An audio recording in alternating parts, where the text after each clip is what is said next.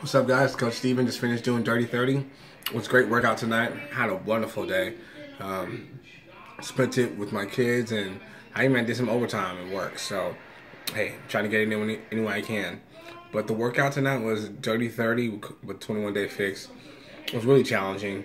My favorite part was probably doing the switch lunges.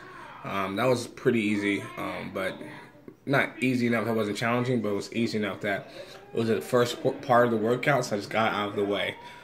The hardest thing for me tonight was doing the side plank raises. I really struggled really hard with that. I even had to get down on my knees for it.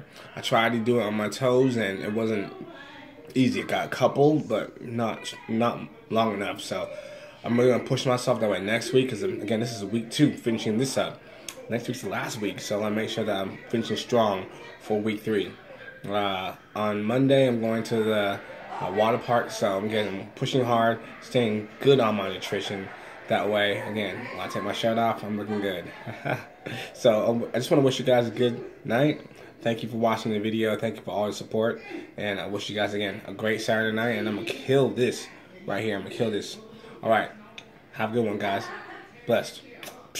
Deuces.